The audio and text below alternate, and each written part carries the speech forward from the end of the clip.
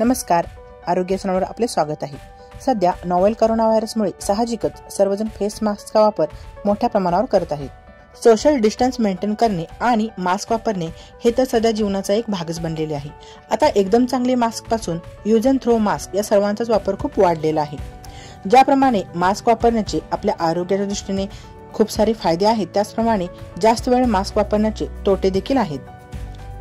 Mask घातल्यामुळे आपण जेव्हा श्वास सोडतो त्यावेळी थोडी उबदार उच्च वासावाटे निघालेली हवा आपल्या डोळ्यांना सतत लागत असते। त्यामुळे आपल्याला अनकम्फर्टेबल वाटू शकते आणि त्यामुळे आपण सारखं डोळ्यांना हात लावतो। त्यामुळे आपले हात जर इन्फेक्टेड असतील तर तुम्ही स्वतःला इन्फेक्ट करू शकता। कंटिन्युअस फेस मास्क वापरल्याने आपल्याला श्वास घेताना त्रास देखील होऊ शकतो। ज्या लोकांना फुफ्फुसाचे किंवा श्वसन संस्थेचे इतर आजार आहेत त्या लोकांसाठी मास्क वापरणे खूपच त्रासदायक ठरू शकते। म्हणजे ज्यांना दमा तसेच क्रॉनिक ऑब्स्ट्रक्टिव्ह पल्मोनरी डिसीज यांसारखे आजार असतात त्या लोकांना अगोदरच व्यवस्थित श्वास घेता येत नाही आणि अशा लोकांना जादा ऑक्सिजनची गरज असते। अशा परिस्थितीत मास्क वापरणे हे त्या लोकांसाठी खूपच त्रासदायक ठरू शकते। रोज अशी आरोग्यविषयक माहिती पाहण्यासाठी आरोग्य चॅनल सबस्क्राइब नक्की करा। सबस्क्राइब करण्यासाठी व्हिडिओच्या खाली दिलेल्या लाल बटनावर क्लिक करा। हे पूर्णतः फ्री आहे। नंतर जी घंटी दिसेल त्याला सुद्धा प्रेस करा माझे व्हिडिओ प्रथम पाहण्यासाठी। आपण श्वास घेताना ऑक्सिजन आतमध्ये घेतो व श्वास सोडताना शरीरातील CO2 म्हणजेच कार्बन डायऑक्साइड बाहेर सोडतो। मग ज्यावेळी आपण मास्क वापरतो त्यावेळी उच्छवासाद्वारे नाकावाटे शरीराबाहेर सोडलेला कार्बन डायऑक्साइड आपण पुन्हा श्वासाद्वारे काही प्रमाणात आत घेतो। याचा परिणाम म्हणजे शरीराला नको असलेला वायू अर्थातच कार्बन डायऑक्साइड पुन्हा आपल्या शरीरामध्ये जातो आणि तो आपल्या शरीरासाठी घातक ठरू शकतो।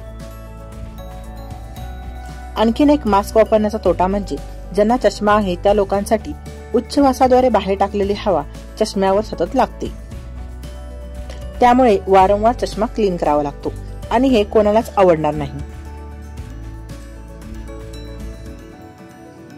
सध्या कोरोनामुळे वाढलेल्या मास्कच्या वापरामुळे वापरलेल्या मास्कची योग्य विल्हेवाट लावली जात नाही। त्यामुळे लोक कोठेही वापरलेले मास्क फेकत आहेत। त्यामुळे इन्फेक्शन पसरण्याची शक्यता वाढत आहे। 2 वर्षाच्या आतील मुलांना मास्क वापरू नये। लहान मुलांना मास्क वापरल्यामुळे श्वासोच्छ्वास घेताना त्रास होऊ शकतो। म्हणूनच मास्क वापरताना जपून वापरा। त्याची वापरल्यानंतर योग्य विल्हेवाट लावा जेणेकरून तुमच्याकडून इतर लोकांना इन्फेक्शन होणार नाही आणि कॉटन मास्क वापरा जेणेकरून स्किन इरिटेशन होणार नाही आणि तुम्हाला कम्फर्टेबल वाटेल।